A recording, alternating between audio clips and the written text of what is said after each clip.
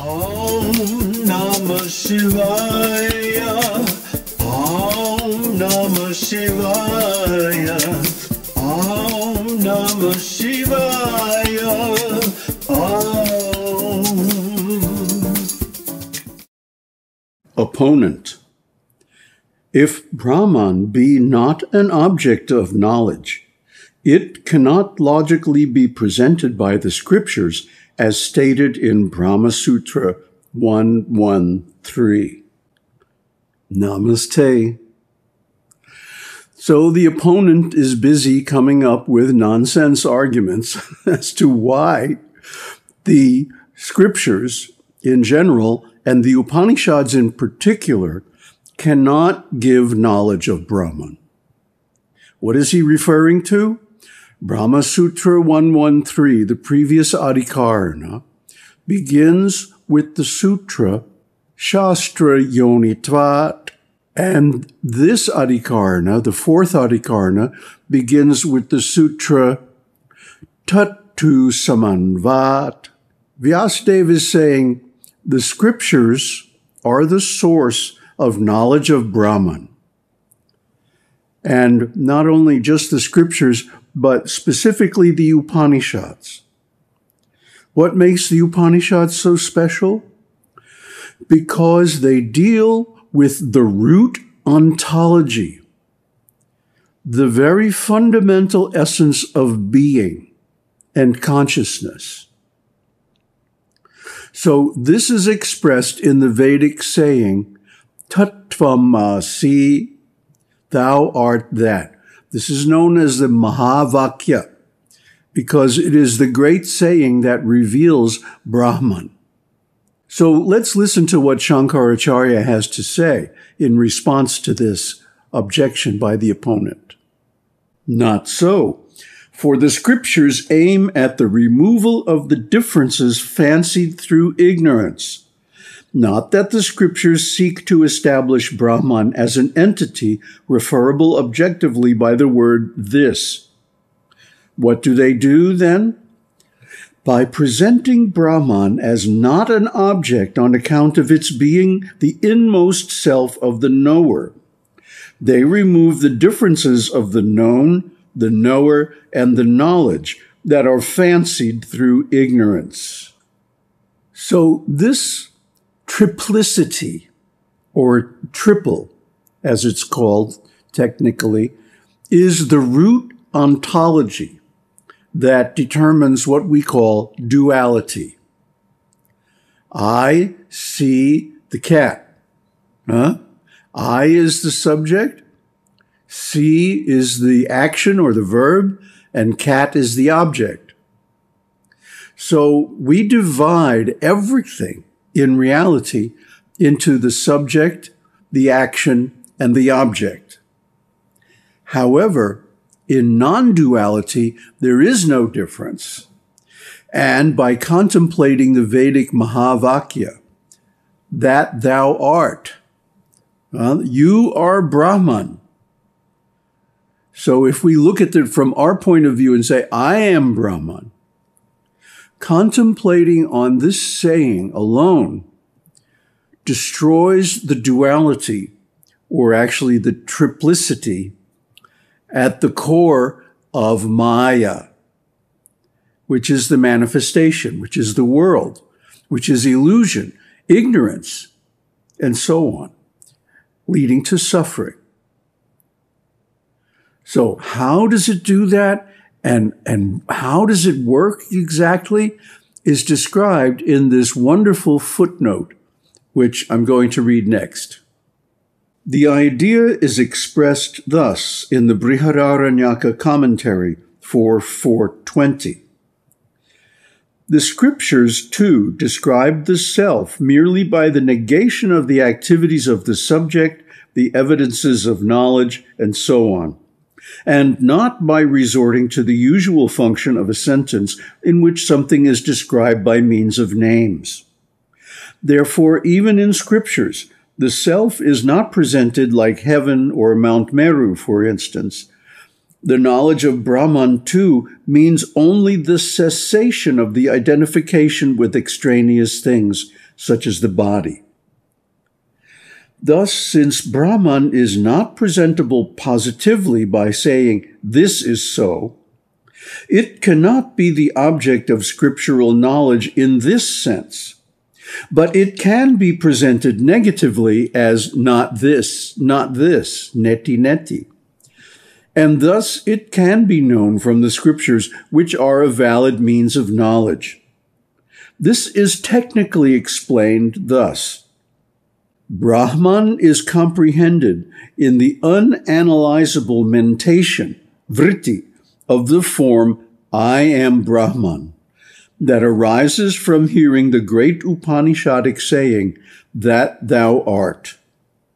And yet, Brahman is said to be inexpressible by words, because it is not comprehended by the resulting consciousness or apprehending consciousness, phala, which is defined as the mentation with the reflection of consciousness on it. In common experience, the mentation of the form of a pot with the reflection of consciousness on it goes out of a person to envelop the pot. Then that mentation destroys the ignorance about the pot.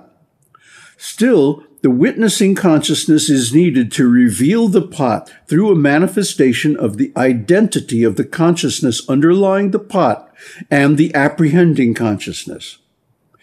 The mentation about Brahman destroys the ignorance about and the ignorance subsisting on it. But the apprehending consciousness cannot reveal Brahman, the phala meditation being included in ignorance itself as the latter's product, so that it gets destroyed along with that ignorance and can have no further action. So, for those of you who have been wondering why we and the scriptures also insist that Brahman can never be an object of any process of knowledge, including consciousness, meditation, etc., etc. This is exactly why and how. Because Brahman is everything. Brahman is everywhere. So Brahman is equally in myself and in the object perceived, such as a pot. So when I perceive the pot, I imagine that there is a difference between the consciousness in me and the consciousness in the pot. However, this is illusion. This is ignorance. This is untrue. The actual reality is that there is no difference. But because of sense perception and the persistence of Maya in the creation and so forth, we are able to imagine that there is a difference, and that leads to knowledge, the knower, and the object as the triple distinction underlying all manifestation. However, in the case of tvam, if I start to think, "Oh, I am Brahman," then I understand that Brahman is everything. Brahman is everywhere. And there is no longer any foundation to making a distinction between this consciousness and that consciousness, between the consciousness in myself and the consciousness in perceived objects, such as the pot, etc. Because of this, then it becomes impossible to perceive anything except Brahman. However, because of the lack of duality, there is no sensation of consciousness. As is stated in that wonderful quote from Upanishad, when to the knower of Brahman, everything has become the self, then what is there to see, and through what? What is there to know, and through what? Through what, O Maitreyi, can one know that by which everything is known. So Brahman is pure consciousness. Ultimately, it is conscious only of itself, or actually I should say it is aware only of itself. This is Turiya. Turiya means awareness of awareness. I am aware of the fact that I am aware. And what am I aware of? Myself. My awareness. Are you aware that you are aware that you are aware? You see how this goes? It's a repeating circular mentation called a vritti. Vritti means a mental modification. And in this case, this particular mental modification leads to the end of mental modifications. It leads to the end of the duality or the triplicity underlying ordinary perception and consciousness. And it leads to the collapse of the distinction, the imaginary distinction, I should point out, between the knower, the known, and the knowledge. So this is the actual function of this Upanishadic knowledge, tvam. When one meditates and contemplates on the observation that I am the self, I am Brahman. I could not be anything else but Brahman, because Brahman is all there is. Therefore, there is no distinction between the knower and the known. There is no distinction between the self and not self.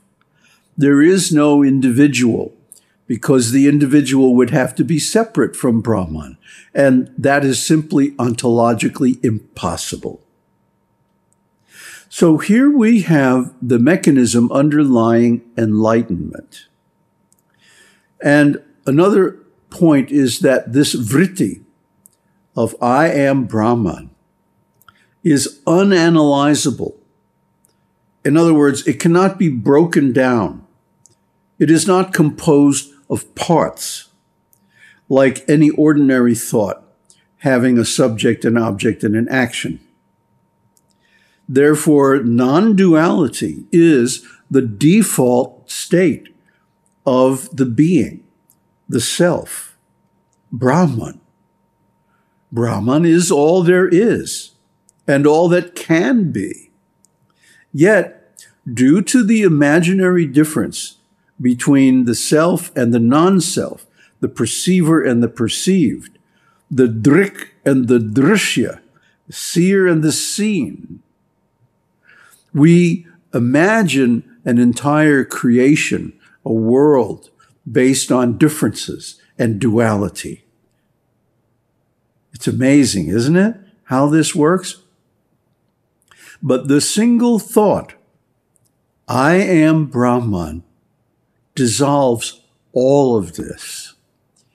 And by means of that thought, we come to embody the essence, which is nothing but non-differentiated Brahman. Om Tat Sat. Om Shakti Om. Om Namah Shivaya.